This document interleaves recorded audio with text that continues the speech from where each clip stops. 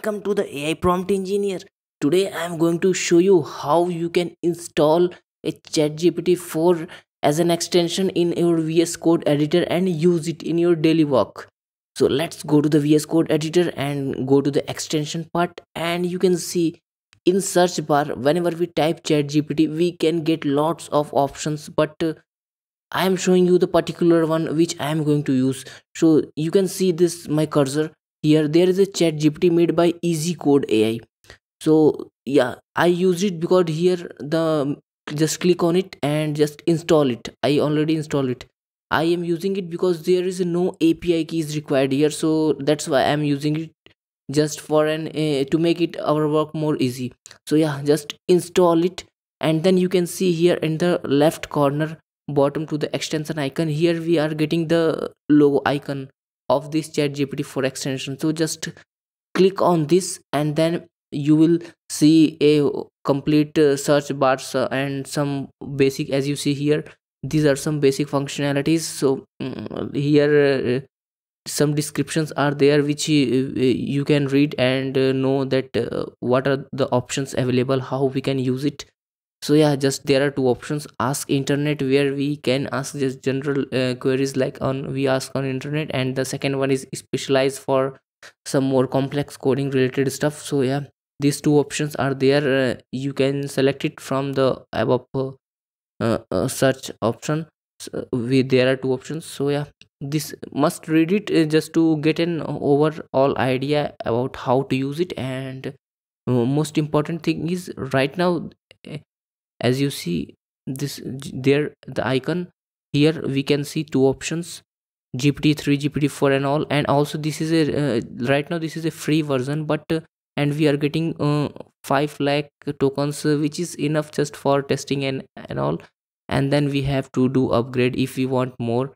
So yeah, till now just see, just type anything. So I'm just today I'm showing just a basic functionalities, that how quickly we are getting a code using GPT-4 in and using this extension. So just in search bar type build a stopwatch using GUI from using Python. So let's see, within a second we are getting a code which is much faster as compared to the normal chat GPT. As you can see how quickly we get a whole code here. And also I test and I analyze that the accuracy of code is also much higher, and the possibilities of getting error is also very less. So you can see within a second, earlier we make videos on how to build an app within a minute, and but here you can see using GPT-4 extension we are building and whole app within a second. So just copy the code and let's test it in the go to this right side app.py editor place, and just paste it, save it and run it. Let's see we are getting the working stopwatch or not. This is just a basic example, but sure we you can use it for more complex things as well. You can see, as you see the capabilities, how quickly and efficiently we are getting the codes here. And yeah, you can see there, so right after right clicking we are getting so many options. So I will make few more detailed video related to this, like how we can fix our bugs and use some other functionalities here. So but in this I'm just showing the basic steps how to install extension and use it, and just copy the code, save it and run it in Python terminal.